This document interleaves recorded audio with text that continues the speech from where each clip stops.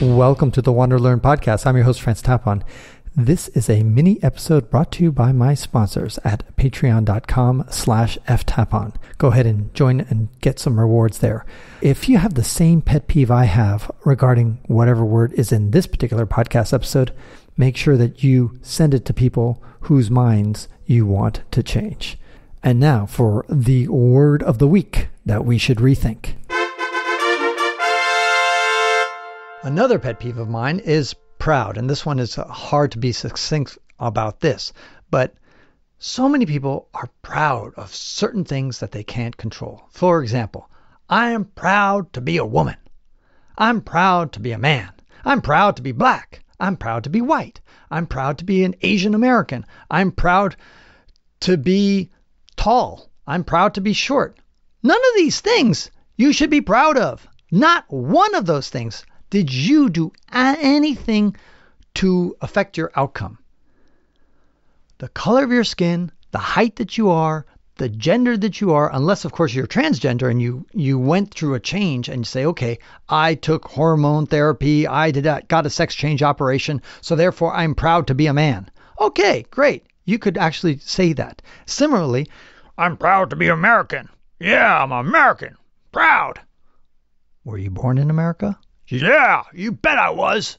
Well, guess what? You shouldn't be proud of that because you didn't do anything to become an American. You were just born and they gave you a citizenship as birthright. Now, if you were somebody who came from Africa or who came from Asia, then, of course, you come to America and you get your citizenship, then, yes, you can be proud to be an American. I could be proud to be Hungarian if I actually went to Hungary, lived there for 10 years, learned the Hungarian language and got my Hungarian passport, maybe married a Hungarian, who knows?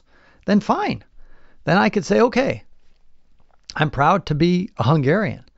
But I cannot be proud to be American. I cannot be proud to be a French person or a Chilean person because my mom is from Chile, my dad's French, and I was born in the United States. I can't be proud of any of those. I'm not saying you shouldn't be proud of anything. So, for example, you graduated from college. Go ahead, be proud of that. You ran a marathon. Be proud of that. You got a raise. You got a great job. All these things. There's lots of things to be proud of. But before you say, I'm proud of X, ask yourself, did I do anything in order to earn that? You can be proud of your wife. You could probably even be proud of your kids too, right? Because you kind of help mold them, sort of, right? I can't say that I'm proud of Bill Gates. I had nothing to do with Bill Gates. I'm proud that Bill Gates is American. It doesn't make any sense. Let's choose our things to be proud of. And finally, so then to address the elephant in the room, for those who say, well, I want to be able to say that I'm proud to be a woman. I'm proud to be Hispanic. Okay, fine. What you can say is that you are happy or you love to be X. I love to be Hispanic.